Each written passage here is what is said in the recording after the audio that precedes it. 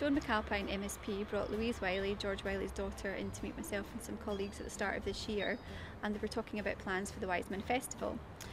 We thought it would be a great idea to invite Louise and other panellists who knew about George Wyllie's work to have an event at the Festival of Politics, and we're also really keen to show some of George's work here in the Parliament. We just feel as an artist to engage with politics, what was going on in the wider world, who was interested in our kind of relationship with the environment, and that his work really suited the Parliament collection and building.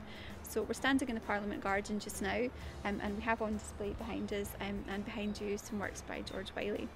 Festival of Politics is all about raising questions, thinking, discussing what it means to be living in Scotland, what we want for Scotland in the future, and you know George Wyllie's work has a question mark at the centre of it. He's an artist, I think, that liked to provoke discussion, make people think. He dealt with a lot of serious subjects, but in a way that was very accessible. So many wide public audiences remember his work with affection, and it made an impact on them.